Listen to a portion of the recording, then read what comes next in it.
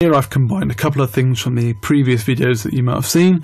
I've got a scratch that will move towards the mouse, and I've got a ball that will pick a random point to move to on the screen and keep moving.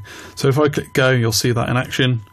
And the idea behind this game is that you're going to try and avoid the ball, but as you can see, if we have a collision, nothing actually happens at the minute. So that's what we're going to look at today. We're going to look at how to create collision detection.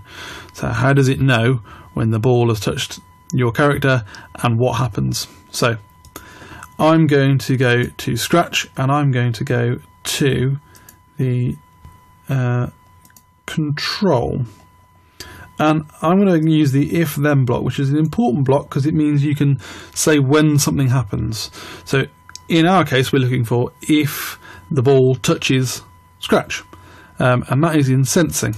So if this sprite, if sprite 1, if the cat is touching the ball, then what happens? Right, so I'm going to have to tell this when it starts. So it starts when the game is started, so when the green flag is clicked, and it carries on forever.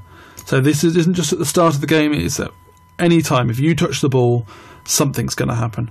So we've got to tell it what's going to happen. So a nice simple one is stop all, and that will stop every script in your game.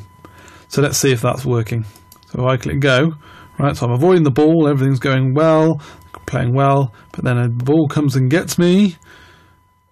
Oh, everything's stopped. The ball stopped moving, scratches stopped following the mouse. That's the game over. So that's a really quick way of creating a collision detection in your game.